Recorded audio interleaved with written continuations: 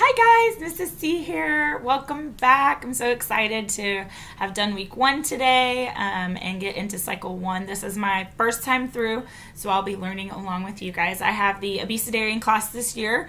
My 2 youngest boys are in there, and so I'm tutoring them this year. So a lot of my ideas will be geared towards that age, of course, but they can probably be adjusted to apprentices or journeymen. If you're masters, I'm sorry. Probably not going to want to use a lot of my ideas this year.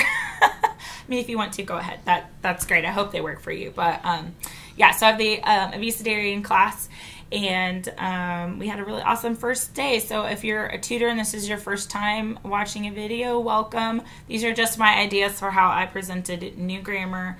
You don't have to do them. And to my parents at home, this is to help you if you want to do what we did in class. You are the teacher, so feel free to do what you want to do at home, but I'll just go over what we did in class. So we always start out with geography, just because it's easier to have it already out.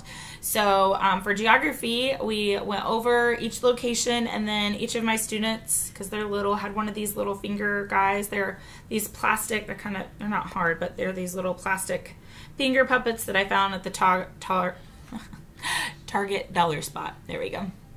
This summer, and they're just a little more fun to point with. So we went over all of our geography locations. I had them use their little dinosaurs to point. We made them swim in the Mediterranean, did fun stuff like that with them. So that was geography.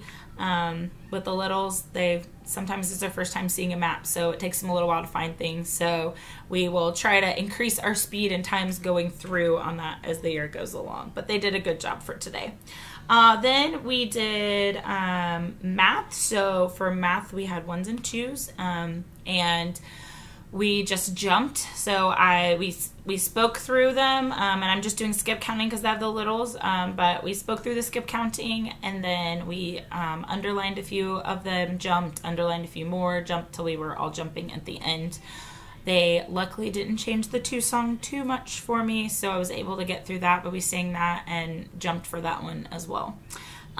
For history, we had egg shakers, and we listened to the song a couple times, and then we walked around the room a couple times and shook our eggs because there's a lot of shaking motion or shaking sounds to it. So that's what we did for history. I didn't do this in class because we ran out of time, but I'm going to do it here, especially if you have older kids. This probably would work well for you. And then for my parents, if you want to do this at home, I saw a really awesome video of how to remember the commandments. So we have number 1, so you shall have no other gods. Point up to God, gods before me. And then 2, so we're going to use 2 fingers like this. 2, don't make any graven images or bow to idols, so you use 1 finger like you're bowing to an idol. Okay. 3 is don't take the name of the Lord in vain, so we're going to use this to keep our mouths quiet. 4 is remember the Sabbath day, so we've got the 4 on this hand, which means there's 6 other days that we can work. But on the fourth day, but we keep the Sabbath day holy. So 6 other days we work, and then we keep the Sabbath day holy.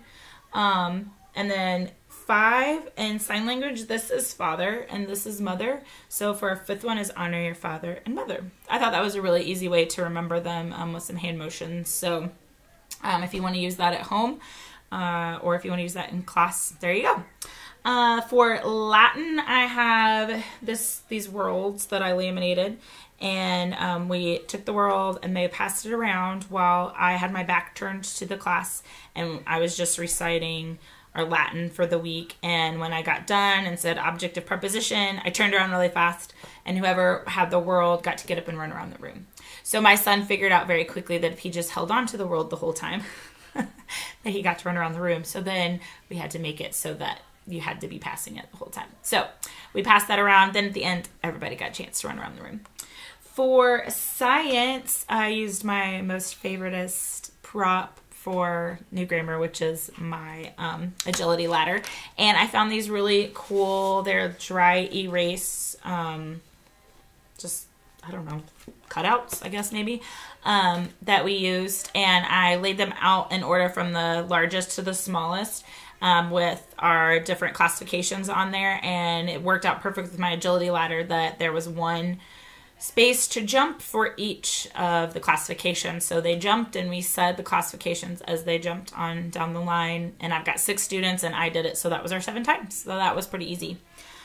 For English, I got new voice cards this year that I printed out. They're just a little bit bigger and have bigger pictures. So I thought that'd be easier for the little ones. But they have some really fun ones like volcano words. I thought that was a really cute one where you start quiet and then you get bigger, like you're exploding. So we passed these out. Everybody got one, and we said our English memory work for the week. For timeline, I will show you what the hand motions are. I'm not going to do really focus on the hand motions in class just because it takes a lot of time trying to get all of the kids to do the hand motions. And I have found in my own home that once they start getting memorized and get older, they don't, at least my daughter doesn't do the hand motions with it. She just can sing it. So I will do them in class a couple of times through, but I'm not going to spend a lot of time on them, especially with the little ones. I mean, sometimes trying to get them to do the letter D takes 4 minutes. So, so I hid them around the room, but we did sing it through first, and I did do the motions. So here's the motions if you want to see what they are. So we have Age of Ancient Empires. So we just, it's like our beard, our crooked beard. Then we have Creation, like our tree from creation. And the fall, we have the flood, the waters coming up, and the Tower of Babel. And then we have Mesopotamia and Sumer. Those are our rivers, because that's the Mesopotamia and Sumer are between the Tigris and Euphrates. Then we have Egyptians, and this is the little, I guess, the snake that they had on their headbands. Indus, anytime you do India in the timeline, you're always going to do this. It's like their little bendy dot. Indus River Valley Civilization. And then we have the Minoans and the Mycenaeans. So anyway, that was all for today. It was a really great day. I did want to, I don't know who this person is, but this was on CC Connected, this little first day of classical conversation. Sorry, there's a glare from my window sign. I'm sorry that I don't know who it is, but whoever you are, if you're watching, thank you so much. This was so cute. I got all my littles picture with it since we have extra time on the first day. But yeah, we had an awesome week 1. I hope that you guys get off to a great start, and I will see you back next week. Thanks, guys.